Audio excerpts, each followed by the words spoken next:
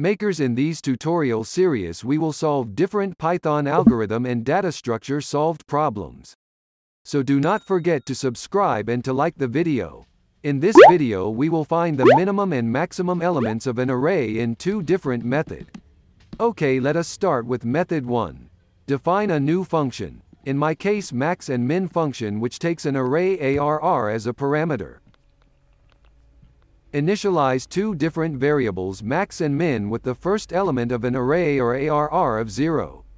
For variable I in range of length of the array, if ARR of I greater than max, the variable max will be set to ARR of I. Else if ARR of I less than min, the variable minimum will be set to ARR of I, else. Pass. Finally print the variables max and min as an output. Now we can test by calling the max and min function with array as a parameter.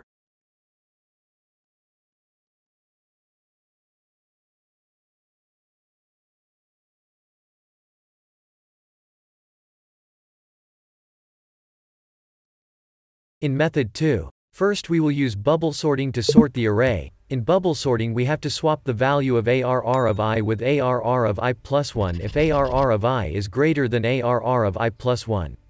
After we sort the array we have to take the first element or ARR of 0 as min value and the last element or ARR of -1 as max value of the sorted array.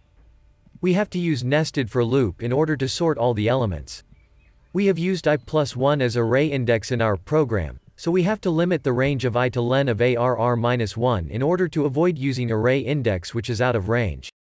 Thank you for watching and do not forget to subscribe.